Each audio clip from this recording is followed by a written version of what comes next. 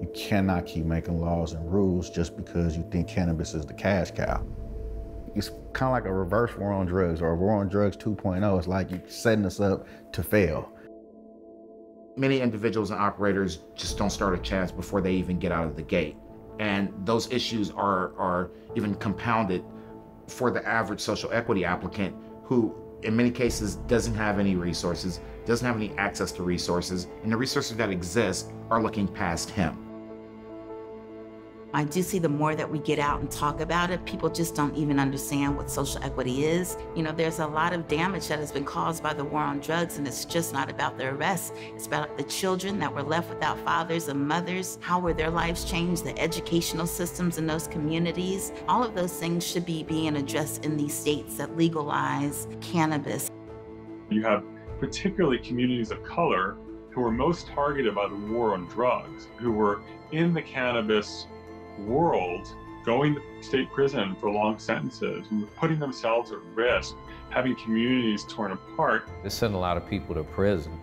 It caused a lot of people to receive felonies for nonviolent drug offense, low-level drug offense, small possessions. When we look at just the actual historical data, we can see that disproportionately Black and brown peoples, primarily Black and brown men, were disproportionately incarcerated for, you know, technically a victimless crime.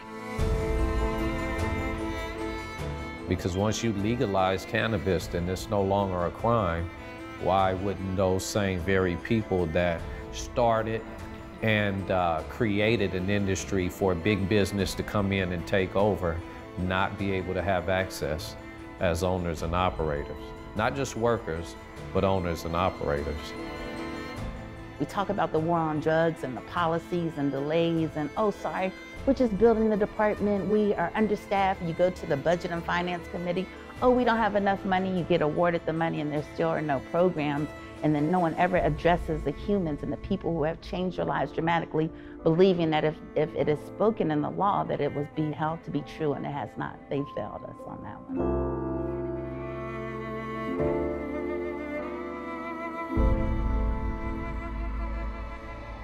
Minorities are underrepresented in the cannabis industry, but as far as those people of color that are trying to get into the industry, the negative impact for them is that they're holding their locations, still paying leases on their locations after 2 years, and they haven't gotten a license. Some of their investors are walking away. Some of them aren't even going to be able to make it once that license is issued. It's had a very devastating impact on those who want to come into the business. This building that we're in is actually a retail location that I've been holding on almost 2 years now. I'm right on Crenshaw Boulevard, where I raised my girls and where I walked down the street to visit my grandfather at the mall while he was working. There hasn't been a demographic more harmed by the war on drugs than the African American community and the poor communities. How do we mitigate that and give back to those communities in a way that builds up not only those communities, but all the other communities that have suffered? Create that ability for all those hardworking, honest Americans of all different stripes, that everyone has a fair chance. And where those groups who have systemic oppression on them, how do we put in places systemic support to counter that?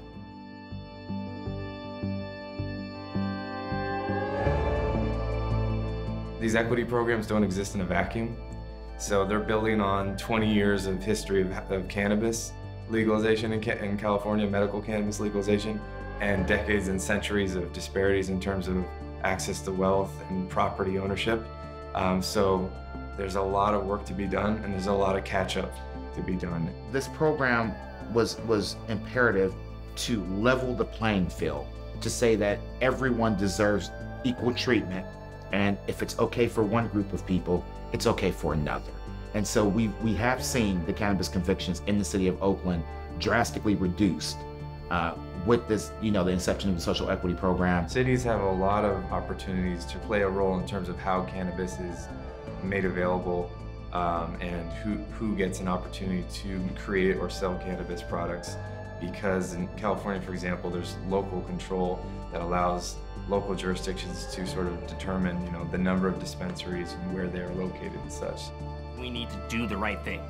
And the right thing by the African American community, the right thing by every community that's been tarnished by the war on drugs and affected by the war on drugs. Because now you have a bunch of people who historically don't come from business backgrounds, don't come from legal backgrounds, sitting down with sharks on the other side. There's a fair amount of frustration with either a slow regulatory process or a mercurial regulatory process that's changing all the time, that has people a bit at wit's end to figure out how to stay with it, to stay afloat while they come into compliance. The obstacles that me and many other operators have had to overcome to get to where we are now are an untold amount and ever growing.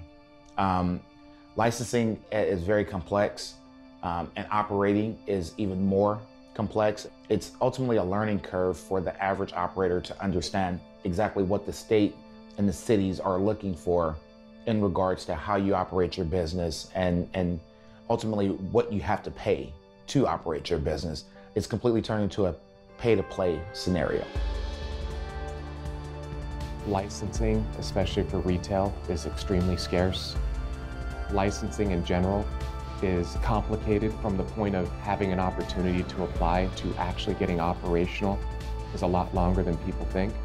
I think people thought that local governments would very quickly fall in line and regulate this and allow this and make so many more local licenses possible.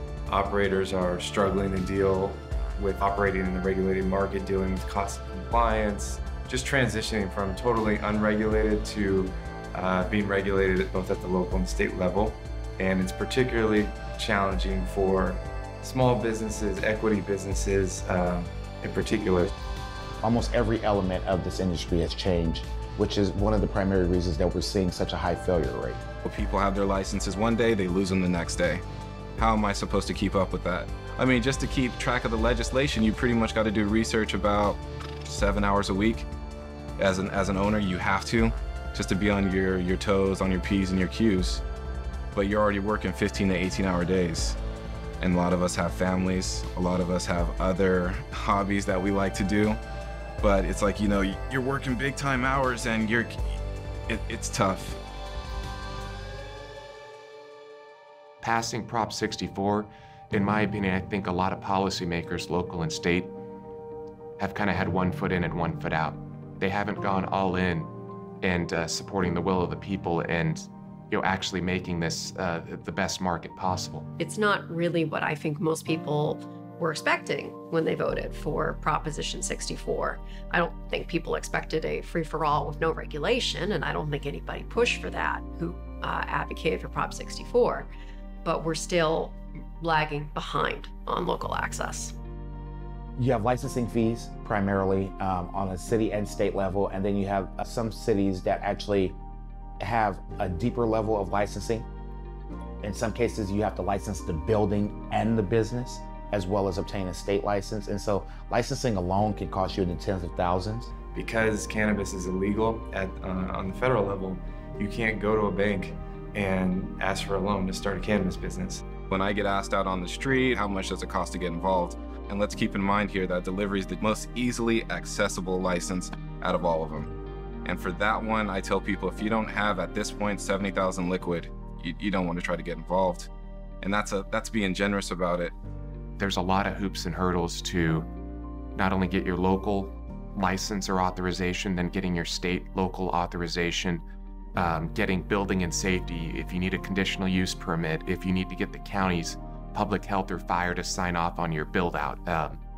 These things I've seen people go 12, 15, 18 months and counting, even after having a local authorization in hand. It's very difficult for people at all the different stages to get the licenses that they need and know that they're operating correctly. The lack of licenses in California as a whole And how that impacts California in a negative way is you do have pockets of city that are not participating in legalization. So therefore, there are a lot of people that don't have safe and affordable access to cannabis. The percentages really have gone vastly up, but we're still looking at 70% of the state not allowing this. We're also looking within that 30% at a lot of jurisdictions who allow it in incredibly small models. But that's not improving local consumer access. And that's a huge problem. We have also allowed cities discretion in terms of setting the zoning to zone the industry out of existence, or to have high taxes or hyper restrictive regulations. And even though it seemed in theory good at the time, we're going to tell cities you can have local control, what it's done is effectively banned cannabis in a large majority of California. So in big swaths of the state, people have little or no access to cannabis.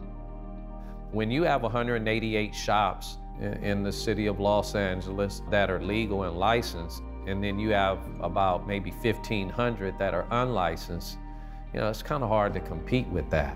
That's a common refrain. You guys make so much money anyway. You can afford it. People will pay anything for this. It sells itself. None of this is true. Yes, there is money. Yes, at this point in time, many people who are operating cannabis businesses, they're trying to make money.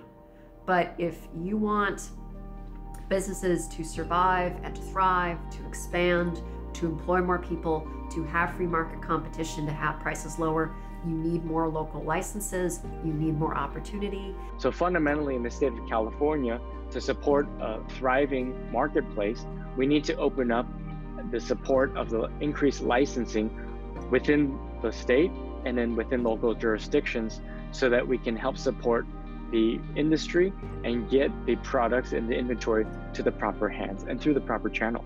We've gone in some ways too far and made it so expensive to operate a legal cannabis business that it just, again, fuels the illicit market and drives up prices. It costs a lot of money to open a dispensary.